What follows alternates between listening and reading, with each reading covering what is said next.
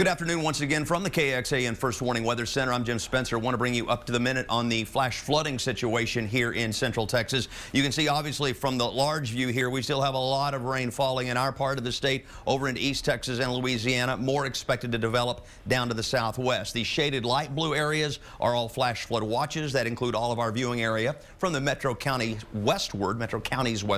These flashing blue boxes here are flash flood warnings. Let's take a closer look at it on the storm profiler radar.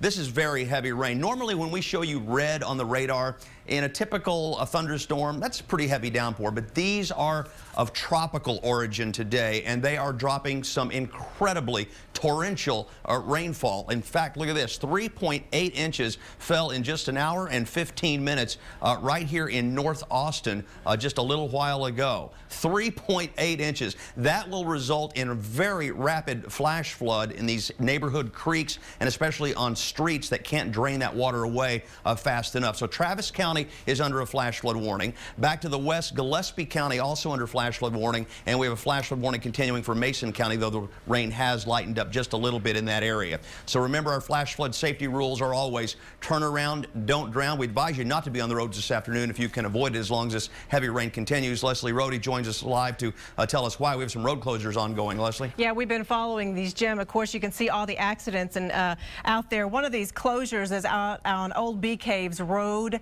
near 71 out there. That one floods quite often when we get rains like that. That is shut down at the moment. We've got an accident working on I-35 near MLK Jr. Boulevard. You can see the red on that map. I-35 is almost standing still right now. Accident on North Pleasant Valley Road at Elmont Drive, and several other things to watch out for. A quick photo of MLK. Well, this is actually the text-out camera near I-35 near 183. You can see they're out there working on that. This is 290 near I-35. They're out there with some ponding on that bridge. It's happening everywhere. We're going to go get some more information for you and have it for you on KXAN very soon. This photo coming to you from MLK and Lamar. Drive carefully, everyone, and stay with KXAN.